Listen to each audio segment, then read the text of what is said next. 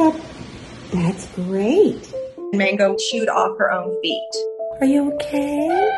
Oh. No one thought she was going to make it, but I was going to give it my all.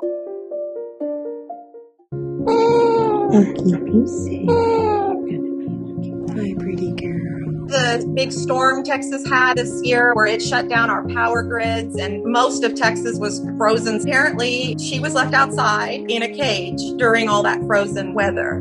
You're such a good girl. Yes, you are.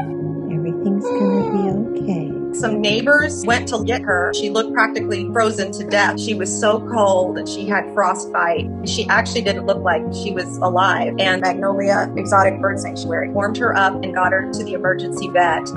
That's where she was for about 3 days. They were just trying to keep her alive and get her rehydrated. I don't want you to hurt yourself, okay?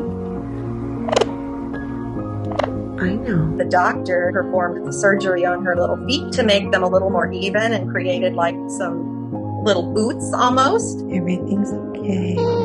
I volunteered for the sanctuary and they asked could I help take care of her.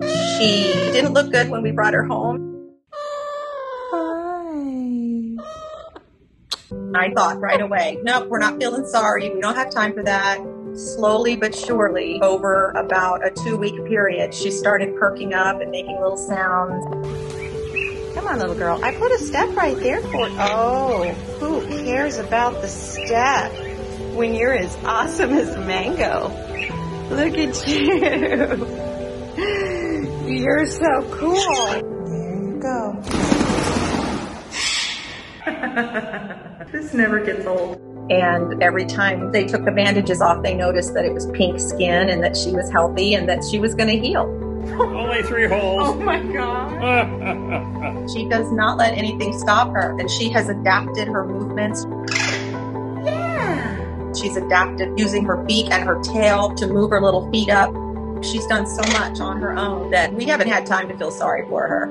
She'll just talk with me and I'll tell her stories and she'll tell me stories. These birds of ours, most of them are special needs. They've taught us so much about resilience.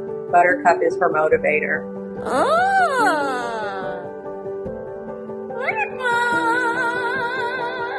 The minute I brought Mango home, Buttercup just jumped right in there. Buttercup noticed she was trying to walk, so she'll walk around with her constantly and Mango follow her around. Sometimes they get into trouble.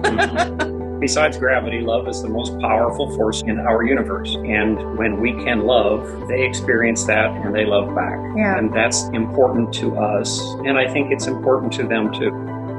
That little purring sound that she makes. Imagine that going on for half an hour. She's complete the way she is. Oh my God. She's home.